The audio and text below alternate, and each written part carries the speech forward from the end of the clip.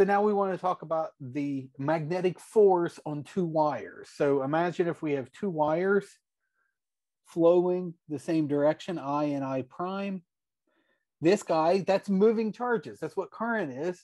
Moving charges create magnetic fields.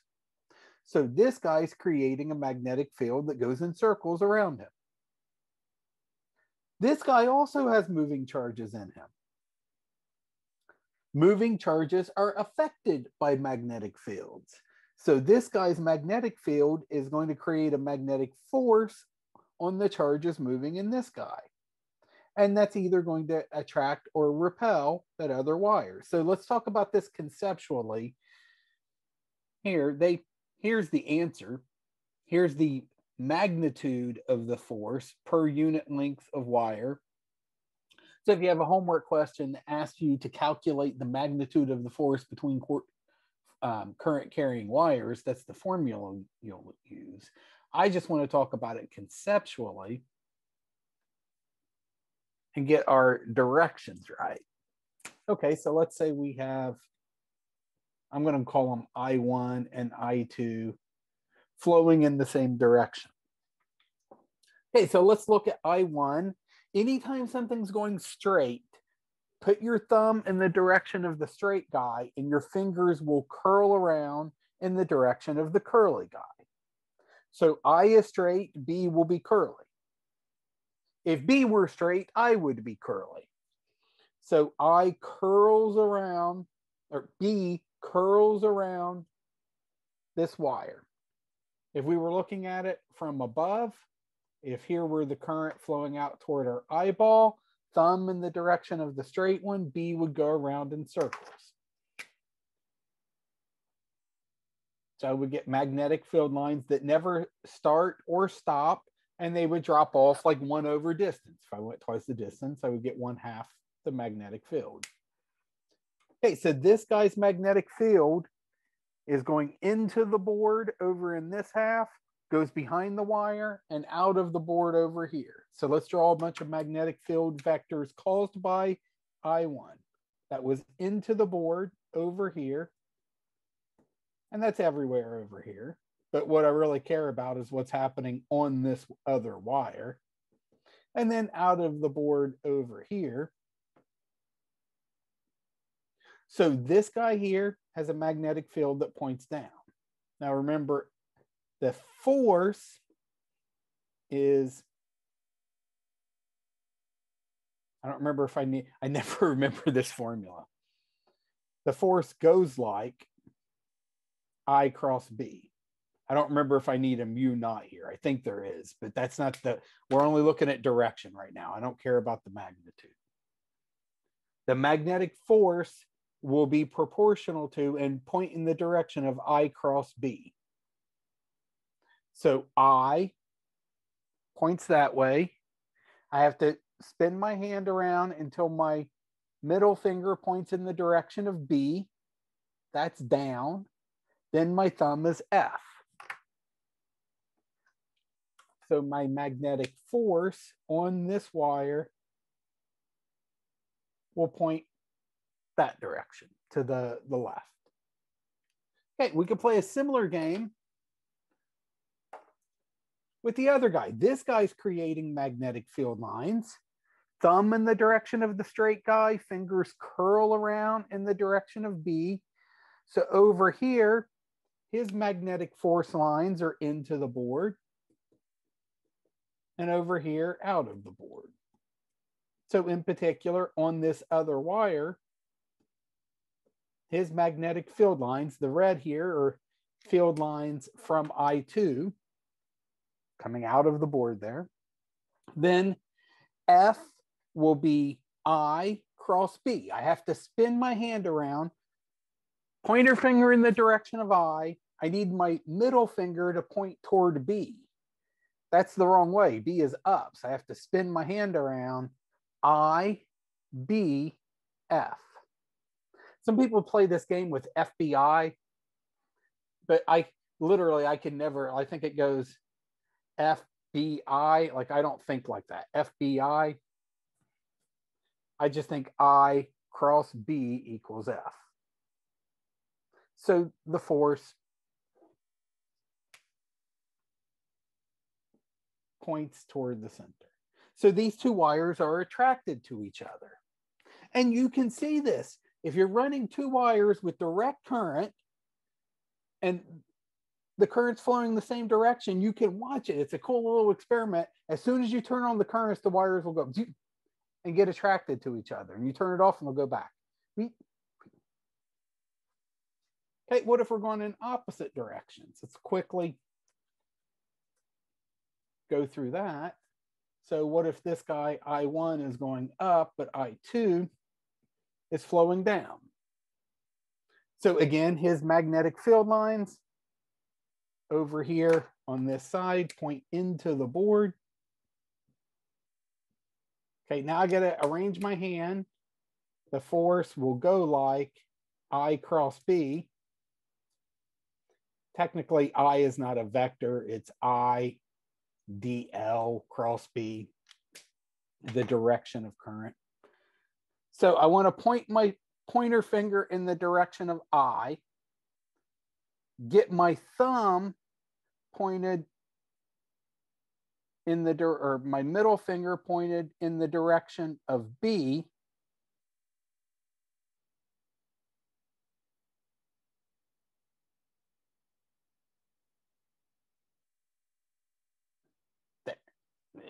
It's hard to do.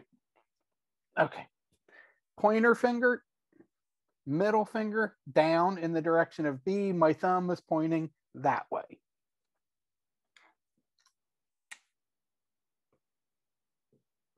Similarly, if you play the same game over here on this guy, you try this on your own, you'll see you get a force that points outward. So these two guys will repel each other. So you got two wires, you turn on your current, and you can watch the wires just go whoop.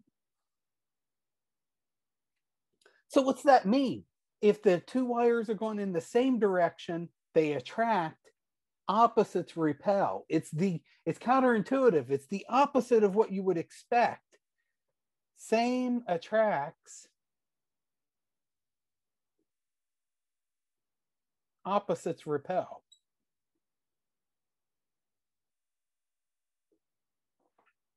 Like your intuition would tell you it'd probably be the other way, but it's not. So from now on, you just memorize that. Same attract, opposites repel. And again, if you have a homework question that asks for the magnitude of that force, it's right here.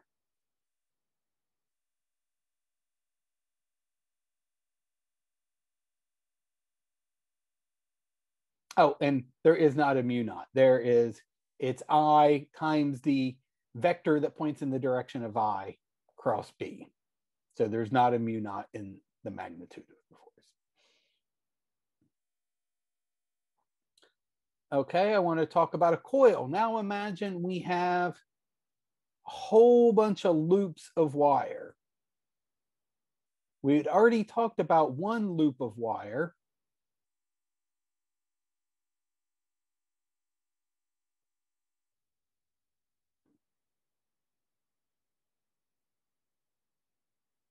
I think we've talked about one loop. No, okay, here's one loop. So we've got a current flowing in a loop. My current is flowing around like this. I want to calculate the magnetic field from this loop of current. So we'd use the Biot-Savart law to calculate the magnetic field right along the axis of that circle. This is another calculated computation. I'm not going to go through it here. Your book goes through the whole thing. It's this nasty integral. Notice again, just this happens a lot. We get something raised to the 3/2 power in the denominator. We end up with this. That's not, I mean, if you have a homework question that asks you to find the magnitude of the magnetic field from a loop of wire, there's your formula you use. What I want to talk about is the right-hand rule. Which direction is that going to point?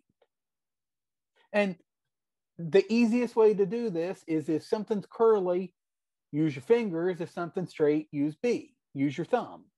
So I've got some wire where current is flowing around, say, counterclockwise. Anytime something's curly, the other guy is going to be straight. So I flows around like this. That will create a magnetic field right in the center that points straight up.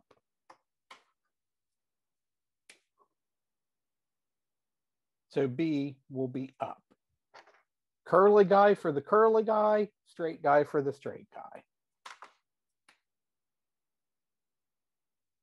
What if I is flowing around like this? See, I have to flip my hand around to curl my fingers around like that. So the one that's curly, I'm using my fingers for. The one that goes in a straight line, I'm using my thumb for. B would go into the board. Okay, what if we had a whole bunch of wires, a coil of wires? So I've got some wire coming along and then it's doing this. And I'm exaggerating the distance between these. These would be all tightly wound up. So I'm going to try to draw this in a way that my drawing skills are not the best. So these parts I'm kind of knocking out are behind the board. So this wire is flowing like this. It's coming out at you, going back into the board, out at you, back into the board.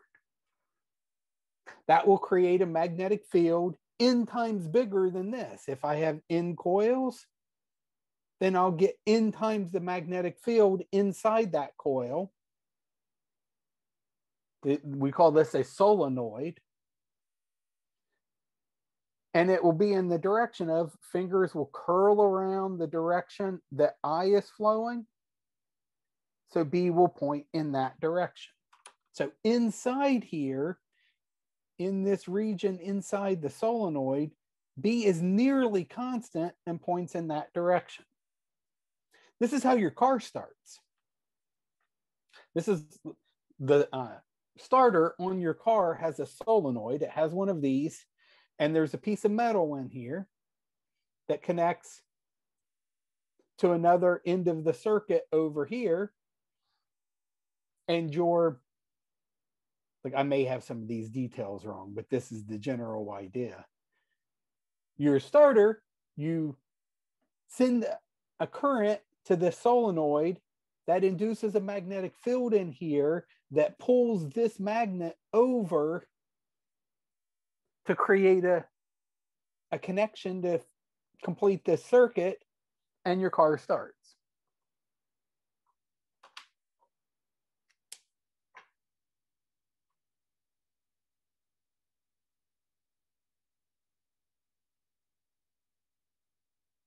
You guys all know that MRI machines use magnets. You can read about that if you want.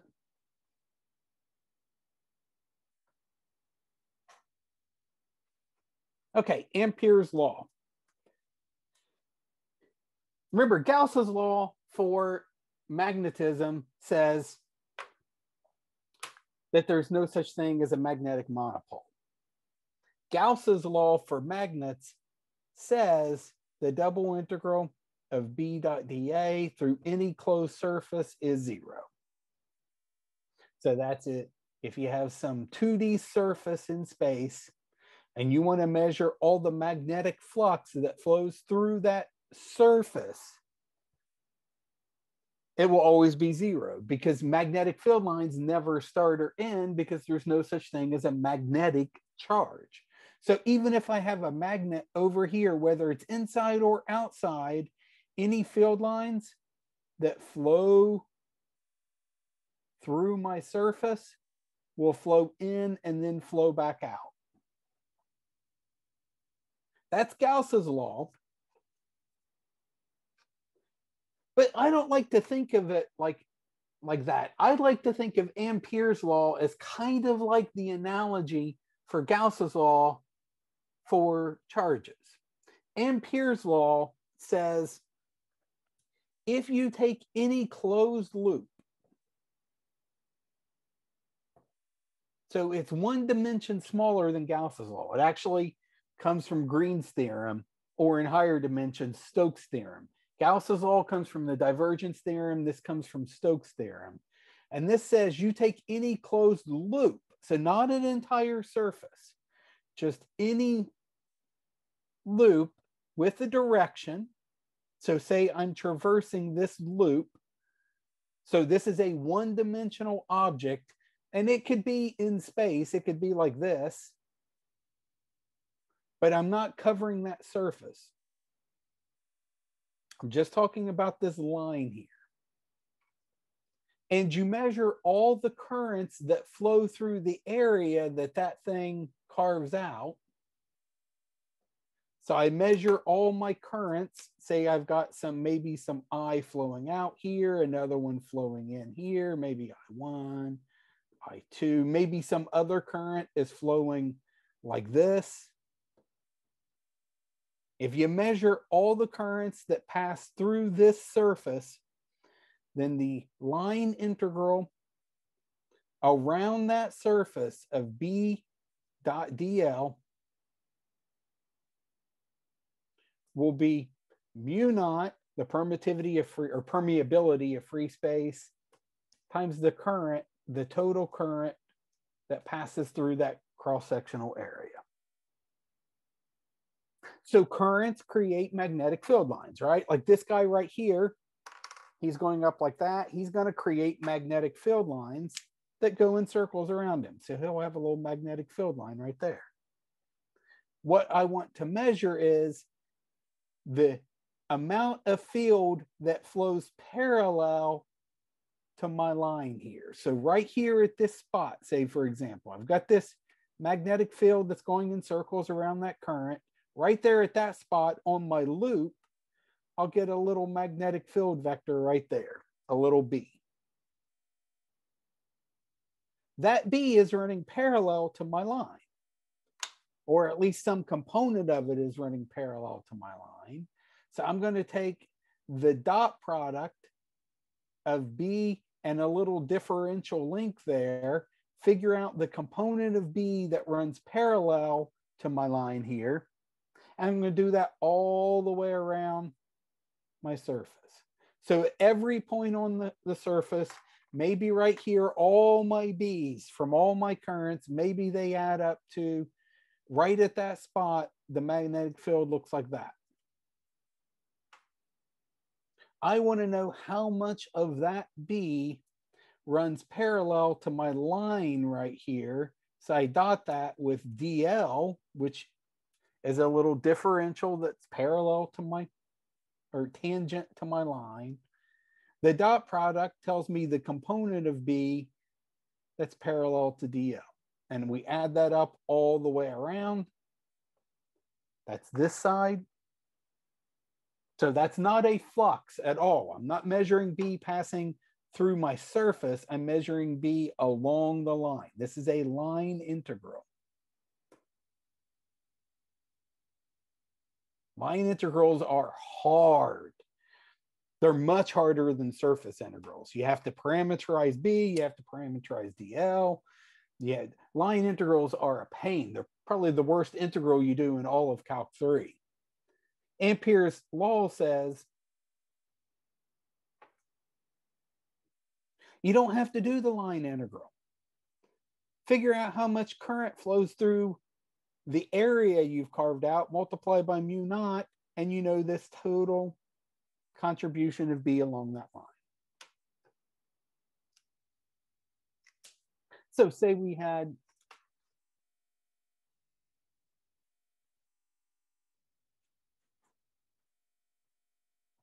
just a single line of current.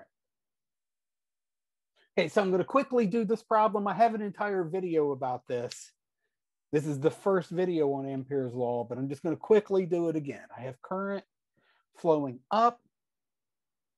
I want to figure out the magnetic field some distance R away. I want to figure out the magnetic field right there. I did this same problem using the Biot-Savart law the other day, and it took me like 15 minutes to do the problem. It was a really, really nasty problem, a nasty integral and everything. This is going to take like a minute and a half. I create an Amperian loop that exploits the symmetry here. So I have circular symmetry here. I want a loop that's a circle. So that here's my line. That circle is going around the line. From the top view, if here's my current flowing straight out, here's my loop, a distance r away from that current.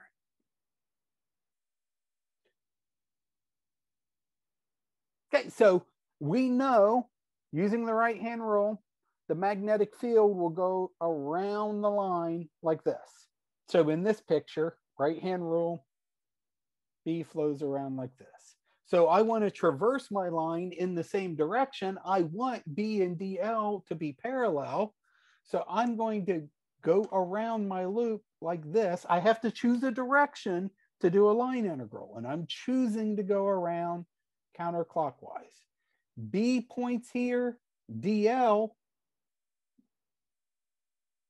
the direction I'm pointing, little tangential vectors point parallel to B. So B dot DL, parallel vectors would just be magnitude of B DL. The dot product of parallel vectors is the product of the magnitudes. So the line integral around that closed loop of B dot DL would just be magnitude of B, the integral of DL. Well, what is that? What's the antiderivative of DL? L. What does L mean? L means length. That's just the length of the curve. That's the length of my Amperian loop. How long is that loop? It's a circle. 2 pi r. And that's supposed to equal mu naught times the current enclosed. Well, how much current flows through the area I've carved out? All of it, I.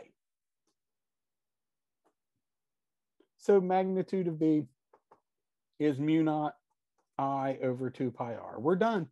There's the magnetic field caused by a line of current.